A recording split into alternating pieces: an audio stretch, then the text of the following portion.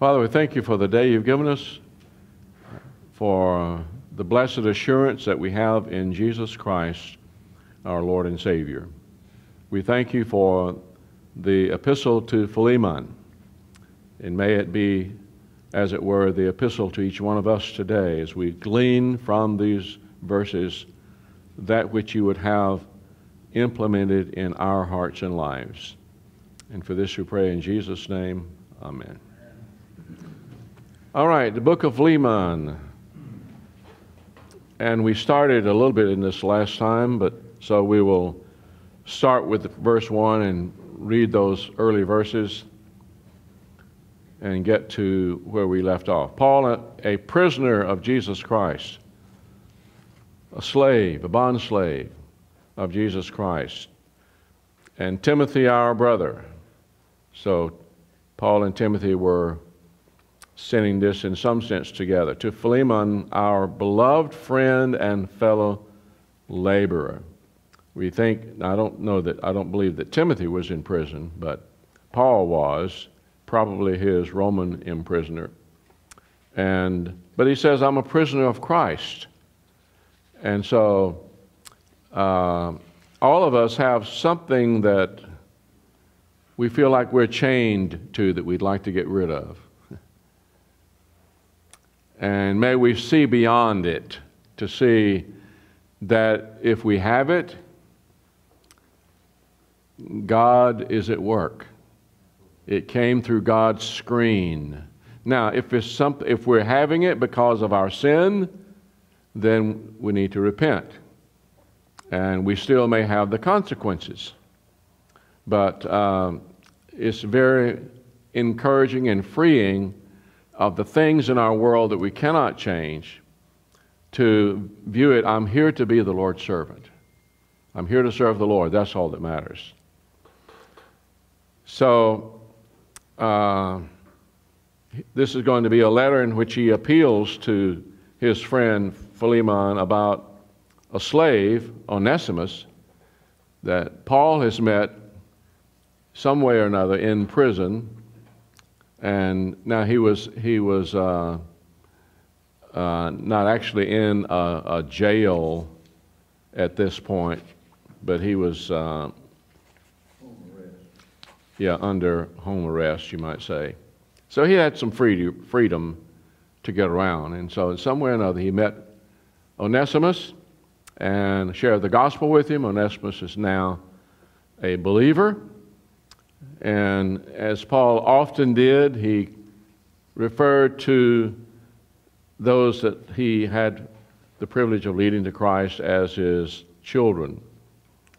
So he says in verse 4 through 7, I thank my God, making mention of you always in my prayers, hearing of your love and faith, which you have toward the Lord Jesus Christ and toward all saints, that the sharing of your faith may become effective by the acknowledgement of every good work which is in you in Christ Jesus. For we have great joy and consolation in your love, because the hearts of the saints have been refreshed by you, brother. So Philemon was a wonderful servant of the Lord. Very ministry-oriented, using his heart and life, and his gifts and talents to be a blessing to others. So Paul said, I make mention of you in prayers. What do you think we can glean from just that phrase? He uses it several times in Romans, Ephesians, Thessalonians, and Philemon. I make mention of you in prayers. He's just... This gives scriptural warrant to brief holy telegrams to God. Well, I'm not really praying unless I pray this long prayer. Or I don't feel like I'm much of a prayer warrior because I can't pray like so-and-so. They just go on and on and on, and I don't feel like I can do that. I'm sure there were times when the Apostle Paul had long seasons of prayer. But there is great power and great usefulness in just making mention to the Lord of someone in prayer. And you can do that wherever you're going. Something will come across your plate. You'll see someone, and there'll be a quickening of the Spirit of God. Lift them before the throne of grace. That's what I want us to glean from that.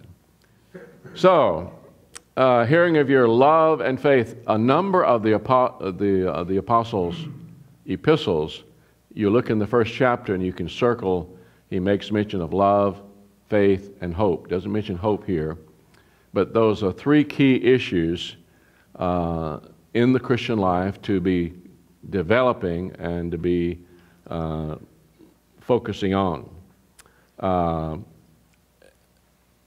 Our trust in the Lord, the outflowing of our faith in ministry to others in love, and having a confidence that the best is yet to be for the child of God. Philemon was sharing his faith. There was an overflow of his relationship with God, prompted by faith, that flowed into the lives of others. Some of you will know that very often in the New Testament the word sharing or fellowship is, I've heard it's pronounced several different ways, koinonia or koinonia, whichever you want to use. But it's works of charity, works of love that he is carrying out on behalf of the saints. Put Galatians 6:10 by this, because there we're told, do good to all men, but especially to the household of faith. Now, there is a tendency in our modern era to do good works. A lot of mission trips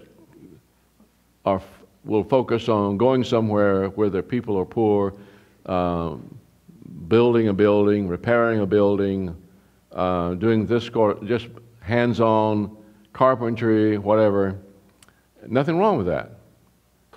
But what happens many times is that various and sundry good deeds become the issue, and the gospel gets put in the background. They really ought to go hand in hand as a Christian. The good deeds can open the door for the gospel, but we need to be careful not to separate them.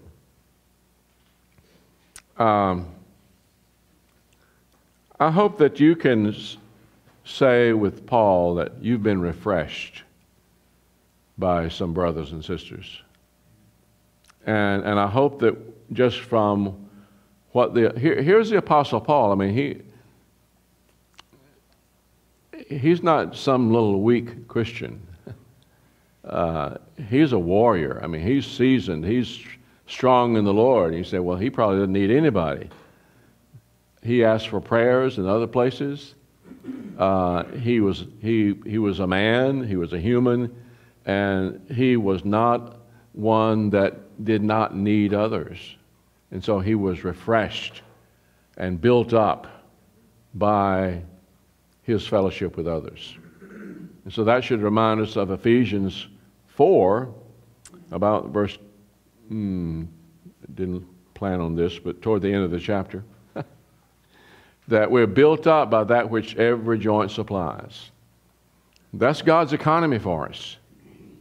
And so we live in a culture where we live separate, all over creation. Work takes a lot of different directions, and we have to make a choice to live in fellowship. We call this Saturday morning men's fellowship and Bible study. And we open the doors at 7:30, and we hope that you'll come in and fellowship, or maybe linger afterwards and fellowship. There is a sense of fellowship when we study together. That you'll discover some ways in which you can pray for each other in the coming week, or maybe something you can do on behalf of a brother, or make mention, something will be said or done as you learn what this brother is facing the coming week, and you may be driving along at work, and the Spirit of God quickens you to make mention of this brother in prayer. So just a lot of practical things that can come out of this for us. All right, verse 8 through 11. Therefore, though I might be very bold in Christ to command you what is fitting, yet for love's sake I rather appeal to you. This is the New King James, isn't it? Being such a one as Paul, the aged, and now also a prisoner of Jesus Christ, I appeal to you for my son Onesimus, whom I have begotten while in my chains, who once was unprofitable to you, but now is profitable to you and to me. So Paul is going to ask for a favor. He's the Apostle Paul. He could have commanded. He had a good relationship with Philemon, but he could have said just right up front, I'm the apostle. God has spoken to me. God has told me to tell you to do this. But even as the apostle, and he had more of a right to give a command than you and I do, his method here was to make an appeal based on reminding Philemon of how gracious God had already been to him. And whether it's in your family or wherever, this is a great way to go. Does that mean that there's no place to just outright give a command if you are in a place of servant leadership? No, in 1 Corinthians chapter 5, verse 4 through 5, for example, Paul is writing to the Corinthians, and they have a guy there that is living with his mother sexually, and I believe that was the case, something pervert. His dad's wife, yeah. May or may not have been his mother. You shouldn't go to things without having read them first.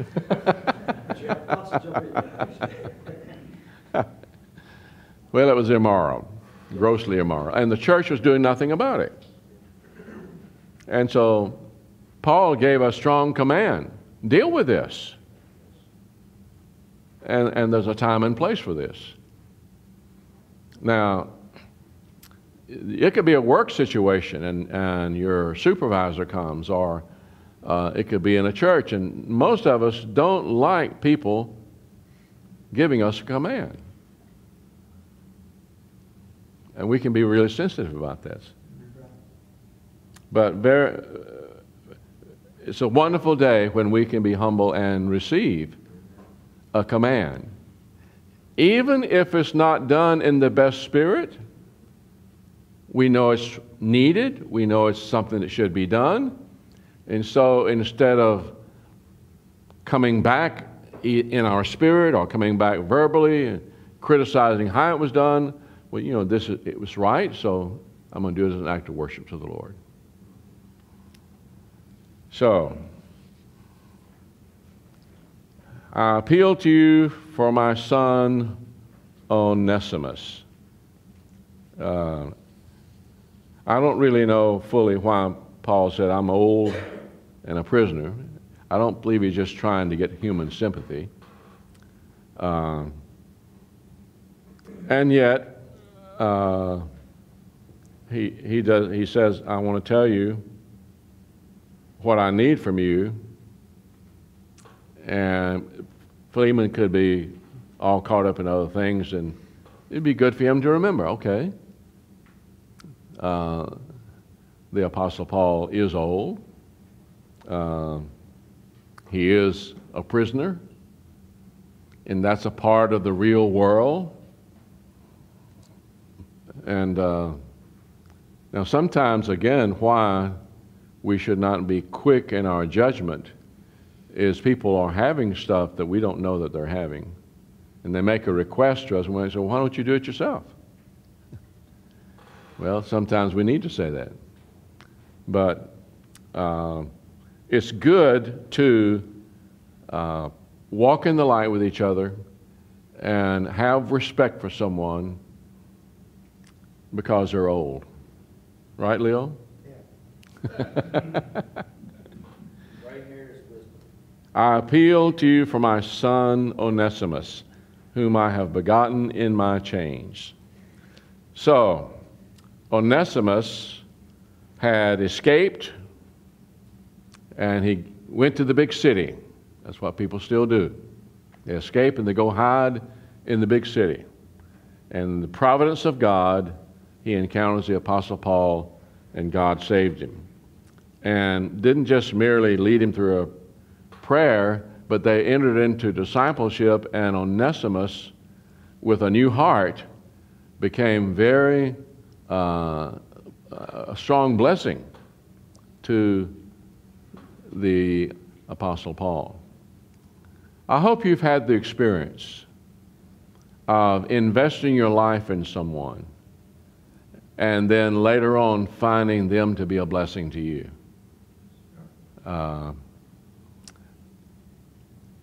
And even if it doesn't turn out to be as strong a relationship as with Onesimus to Philemon, if in 1 John, or it may be 3 John, I rejoice when I see my children doing well, paraphrase of it.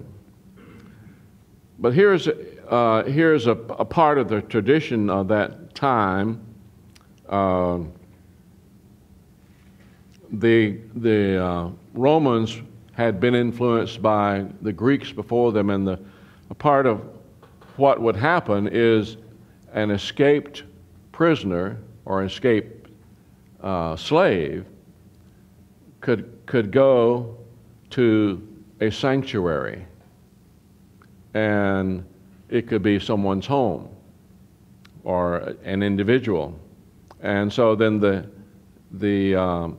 family, who is the sanctuary family, would give the slave protection while they try to persuade him to return to his master.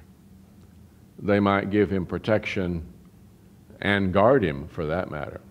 Now, if the slave was not willing to go back to the master, then the sanctuary family would put the slave up for auction and give the price of the slave to the former master. Now, that would be a normal thing. Don't know that always happened, but history tells us that was a normal practice. So, in this case, Paul gave Onesimus protection, and now he is working with Philemon, the rightful owner, to bring about a solution. So he speaks of him as my son. He did that of Timothy, Titus, some of the Corinthians, some of the Galatians, his children in the Lord. And so he says, he's very honest about this. He says, I know that he was unprofitable to you. So that tells you that Onesimus was honest with the Apostle Paul about the way he had been. He's now profitable to me.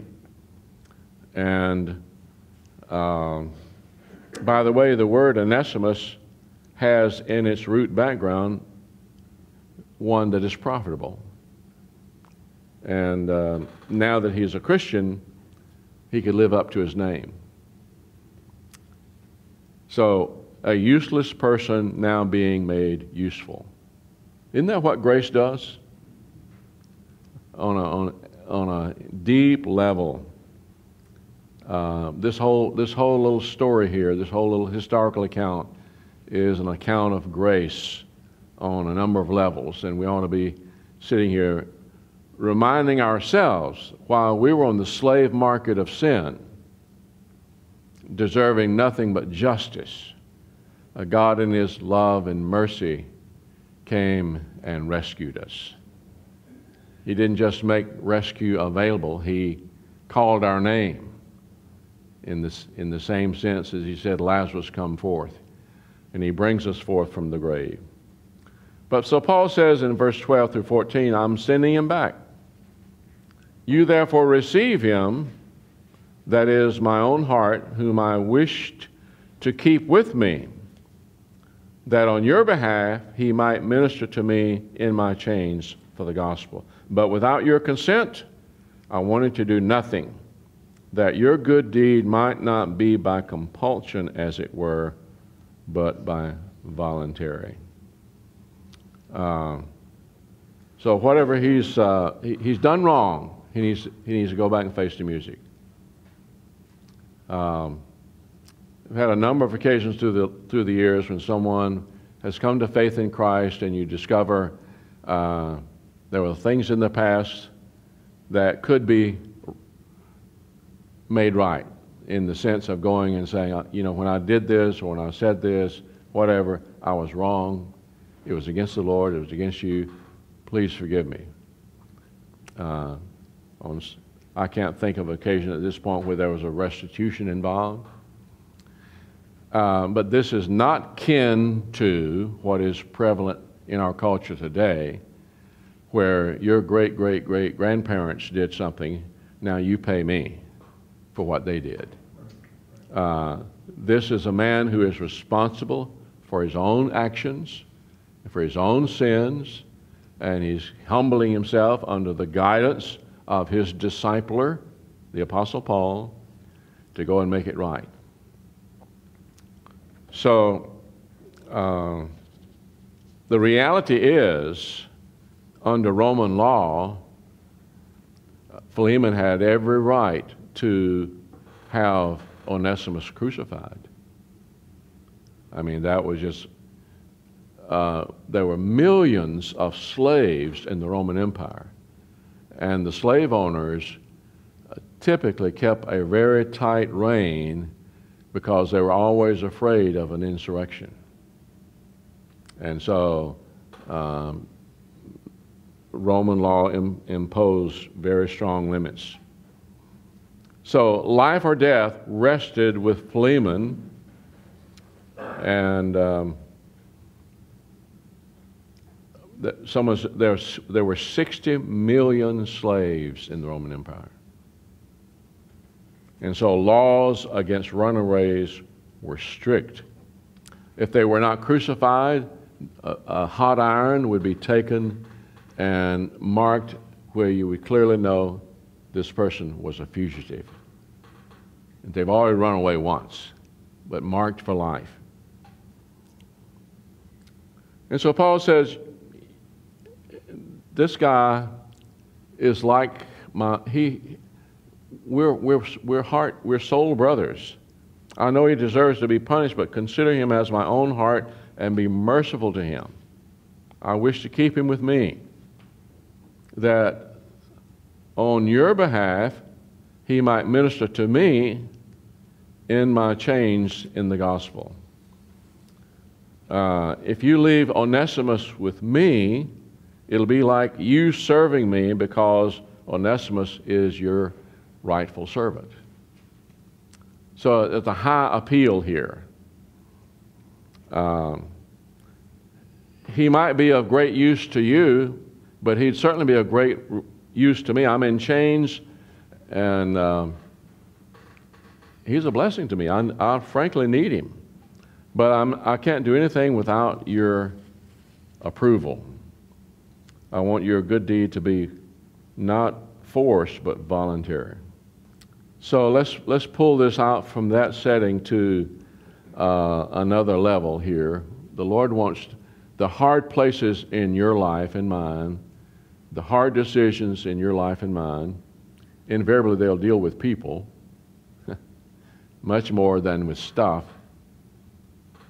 But to be able to function in that out of love and not out of compulsion. Now, if all I can muster is raw obedience, hallelujah. But to have a vision of doing what I do because it's not even close to what Jesus has done for me.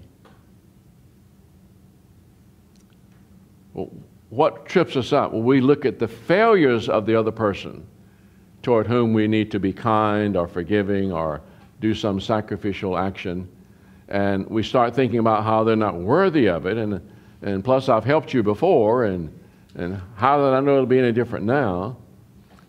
And instead of just saying, Lord, I want to be your servant here, how can I make you known? How can I be a testimony of your grace and love?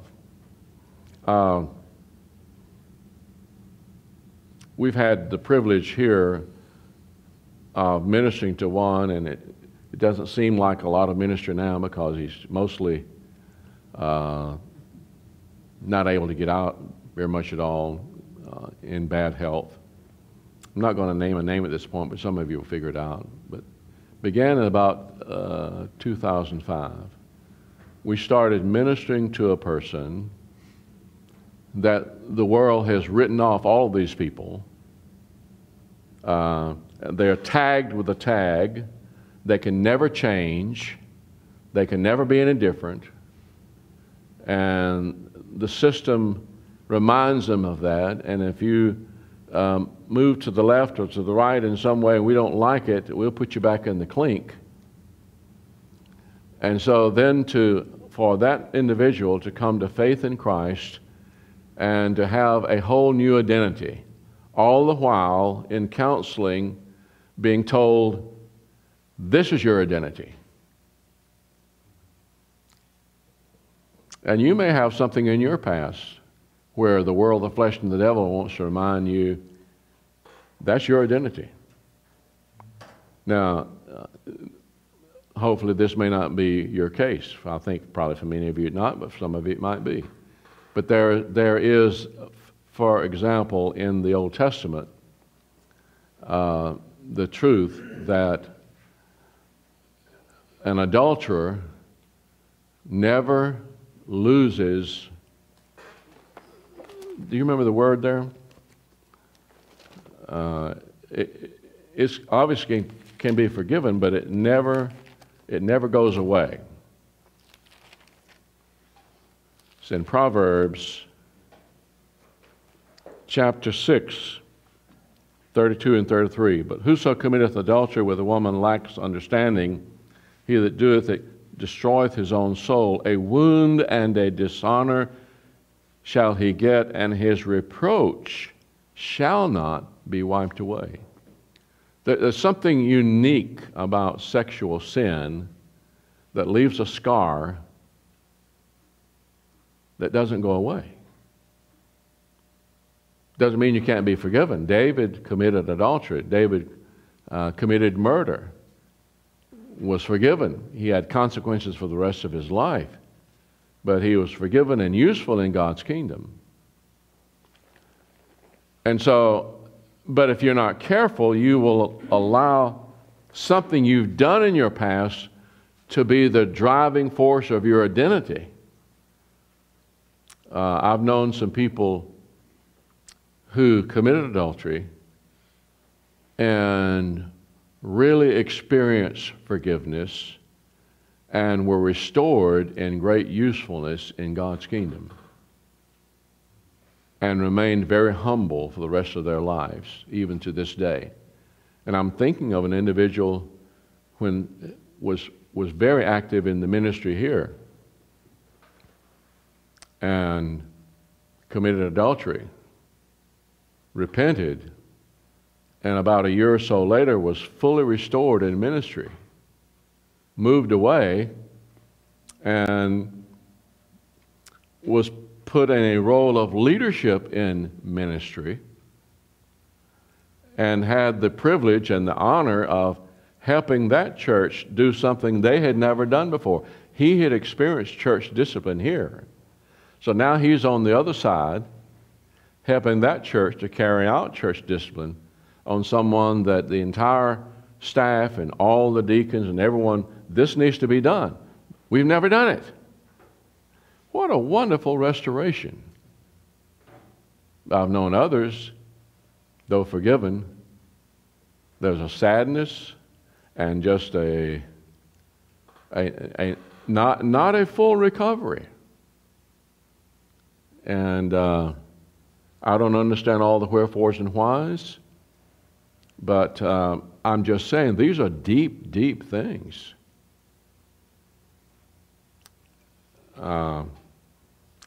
So whether it's that or whether it's something else, and you have something in your past, don't let it define you.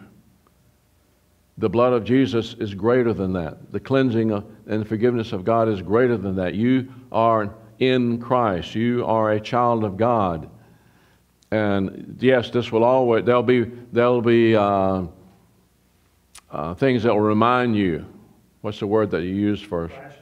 Flashbacks. And Paul goes on to say in verse 15 and 16, for perhaps he departed for a while for this purpose, that you might receive him forever, no longer as a slave, but as a beloved, but rather than a slave, a beloved brother, especially to me, but how much more so to you, both in the flesh and in the Lord.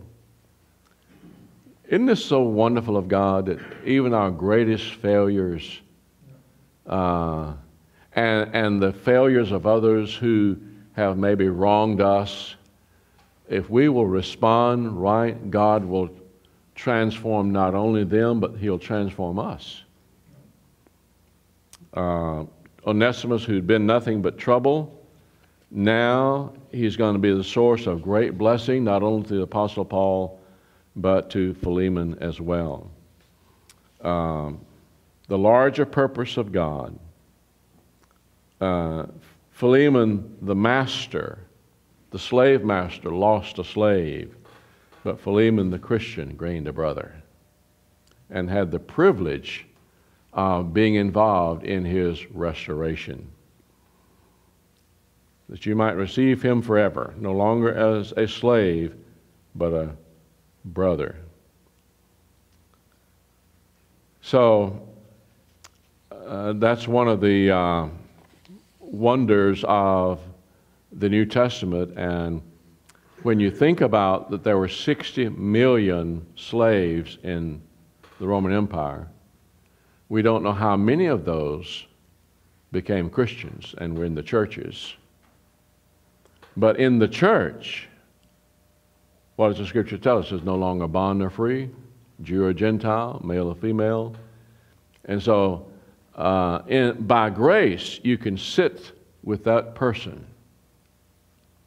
and receive them as a brother, receive them as a sister. And the identity factor not being what they've done any more than what you've done, but who they are in Christ. You say, but there are people out there who, they're deceivers, and they go through the motions of claiming to be transformed, and then they go right back. Does that ever happen? Of course. And you don't have to have committed some crime. You don't have to be a lifetime criminal.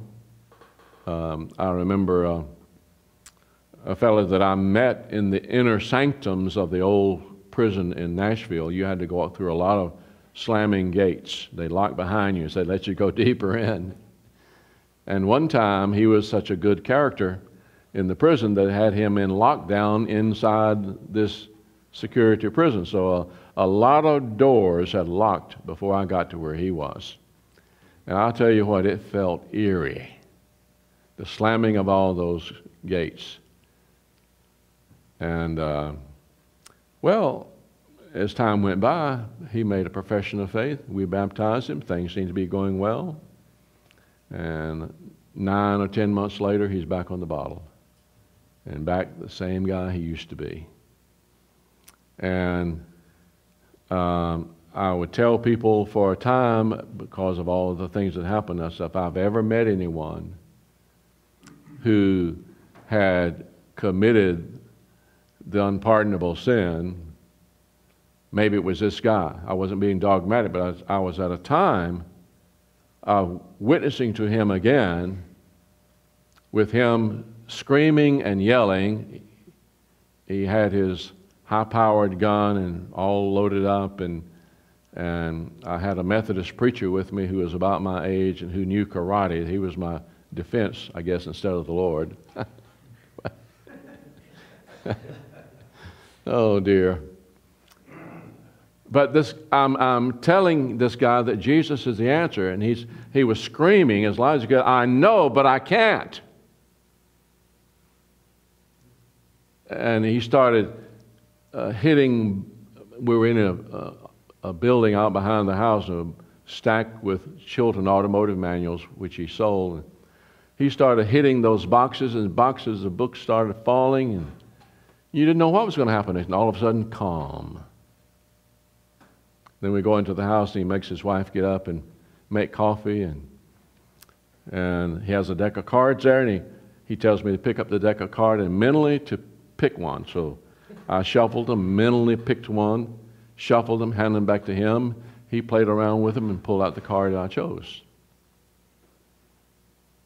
Now, that's exactly what happened. Now, how it happened, I don't know. But I remember talking to the Methodist pastor on the way home. I said, do you believe in demons? He said, I didn't. But it was a demonic, it was an incredible moment. And I just said, if I've ever met anybody who's crossed that line, it must be this guy.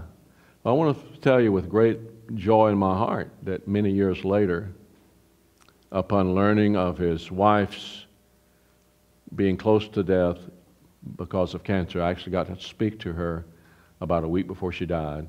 She was clear of mind and everything. And she said, my husband still has rough edges, but he is now a Christian. And I had the privilege of talking to him. And he confirmed that. Now, God knows, but I'll tell you what, it was don't underestimate what God can do. And it would have been tempting for Philemon in a culture where you don't play around with escaped slaves, with fugitives. You crucify them. You singe their skin so everybody will know that they're a fugitive. And the Apostle Paul is saying, this guy is now profitable to me. He's now a Christian. He's your brother in Christ. I want you to receive him just like you'd receive me. And sometimes it doesn't have to be that dramatic, but the person has done something and it hurt. And the Spirit of God is calling you to receive them. So, here's a quote from C.H. Spurgeon, a little bit of a long quote. The transformation of the individual, by the way, this is before we get to Spurgeon's quote. Here's a different quote. The transformation of the individual is the key to the transformation of society and the moral environment. The Spirit of God never had Jesus nor Paul nor anyone else in the New Testament to attack the institution of slavery directly by saying, this is wrong, need to get rid of it. It was attacked by the gospel. One person at a time. And racism and whatever ism and schism is out there, the answer is not laws of the land. That doesn't change hearts. The gospel only the gospel changes hearts. So the transformation of the individual is the key to the transformation of society and the moral environment. Here's what Spurgeon said. But mark this word, the true transforming of the drunkard lies in giving him a new heart. The true reclaiming of the harlot is to be found in a new nature. I see certain of my brethren fiddling away at the branches of the tree of vice with their wooden saws. But as for the gospel, it lays the axe to the roots of the whole forest of evil, and if it be fairly received into the heart, it fells all the bad trees at once. And instead of them there spring up the fir tree, the pine tree, the box tree together to beautify the house of our Master's glory. Well, reading that quote reminded me of 1 Corinthians 6. He says, if your lifestyle is, drunkenness and immorality and being a thief and being a glutton and all this, I've told you before, I'm telling you again, you won't be in the kingdom of heaven. And such were some of you, but you're transformed. And that's the power of the gospel. And sometimes there's so many things going on in our culture today, and so many false things, and we feel like, well, I'm just a little Christian and we're just a little small congregation. What can we do? We can live out the gospel and see the Lord transform people one at a time. And it makes makes a difference for eternity. So then he says in verse 17 to 19, if then you count me as a partner, receive him as you would receive me. But if he has wronged you or owes you anything, put that on my account. I, Paul, am writing this with my own hand. I will repay, not to mention to you that you owe me even your own self besides. So this sounds like what the Lord has done for us, doesn't it? Paul is saying, hey, I know this guy's a criminal. He deserves punishment, yet he is my friend. He is now my brother in Christ. And frankly, to punish him is to punish me. I stand beside him. Whatever he owes you, I'll take it. I'll pay it. Whatever he owes you, put that to my account. Paul said, I preach repentance toward God and faith toward our Lord Jesus Christ. We owe holy God everything, and we have nothing with which to pay. And we deserve nothing but his justice and his judgment. And Jesus says, put that to my account. Hallelujah, what a Savior. All the more motivation for you and I to go out into our world in a fresh way today with a spirit of humility and amazement at God's grace to us and a readiness to take something that's maybe dumped on us and not be knocked down by it, but to say, Lord, I'm going to serve that person. I'm going to minister the gospel to that person. I'm going to share the Lord with him. Charge the wrong of Onesimus to my account. Martin Luther said, here we see how Paul lays himself out for Onesimus and with all of his means pleads his cause with his master, and so sets himself as if he were Onesimus and had himself done wrong to Philemon. Even as Christ did for us with God the Father, thus also does Paul for Onesimus with Philemon. Not to mention that you owe me even your own self. I've got a lot of credit. And let that motivate you in your decision, Philemon. Verse 20 through 22. Yes, brother, let me have joy from you in the Lord. Refresh my heart in the Lord, having confidence in your obedience. I write you knowing that you will do even more than I say. But meanwhile also prepare a guest room for me, and I trust that through your prayers I shall be granted to you. Let me have the joy from you in the Lord. Refresh my heart in the Lord, he started on. And he sent this whole thing. What a wonderful thing that Paul could write this letter, and he knew when he wrote it. He knew the depth of character of Philemon, that he would receive the letter. And may there be such growth and grace in our lives when someone needs to come to us with something. They'll have an inward assurance. This brother knows the Lord, loves the Lord, he'll do right. Refresh my heart. Prepare a guest room, they're close friends. Again, Paul believed that it would be through the prayers of Philemon that they would be brought together again. And so then he ends the little epistle with some words about some of the fellow laborers. And then he says, the grace of our Lord Jesus Christ be with your spirit. Amen. So Paul never tried to overthrow the system of slavery, and yet the principles of the letter to Philemon destroy slavery and destroy slavery to sin of any description. The greatest social changes come when people are changed, not when new laws are made. There has to be heart change. I'm not saying that there's not a place for good laws, but the thing that will make the difference is when there's heart change.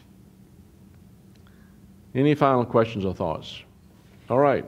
Father, we bless you for the wonderful letter that you've preserved for us, and that you have the glorious gospel shining forth from it, not only from the Apostle Paul, but from Philemon and from Onesimus, people who were at very different stations of life, but the same gospel of grace transformed them all. And we thank you that you continue to do that. For it's in Christ's name we pray. Amen. God bless.